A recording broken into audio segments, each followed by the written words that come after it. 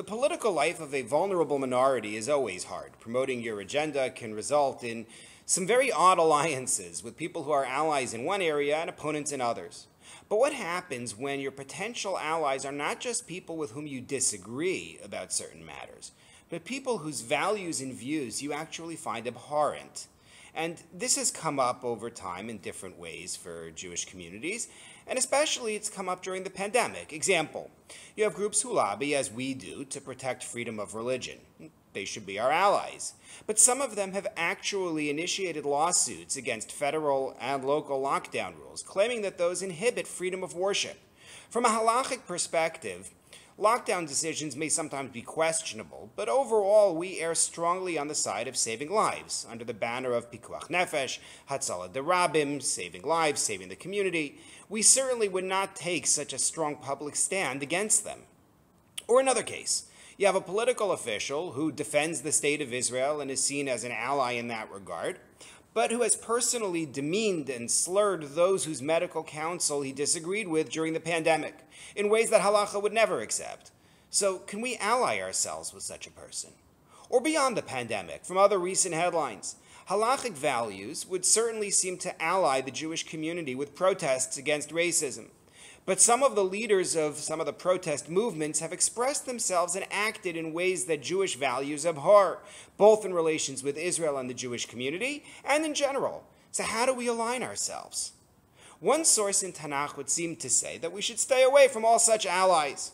There was a great righteous king by the name of Yehoshaphat, king of Judea, of Yehuda. He allied himself at one point with a wicked king, Yehoachaz, from Yisrael. And Hashem sent a prophet to him to tell him this would be the source of his demise. And based on that, our sages in the Talmud taught, Al tischaber larasha, don't join yourself with your halachic opposites. But practical political life hasn't always been so simple. Listen to these two opposite positions recorded in an Ami magazine article on voting in 2012. One, Rabbi Yitzchak Frankfurter, building on an idea from Rav Moshe Feinstein.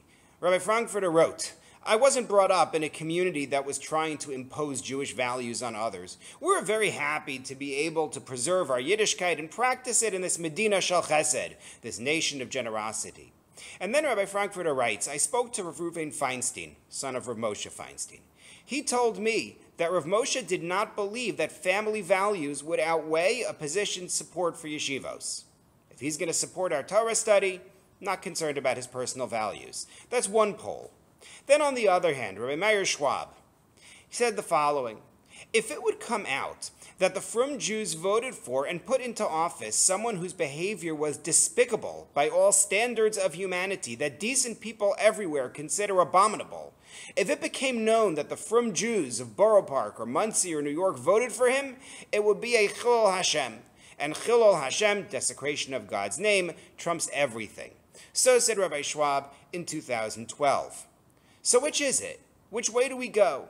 Come discuss this with me in a Zoom, part of our Beit Midrash Shavuaton at 8 p.m. EDT on Wednesday, June 17th. The theme of the overall Shavuaton is Jewish community in the era of COVID-19, and in this session we will discuss when political allies are our halachic opposites. Zoom link and Shavuaton website are in the description below.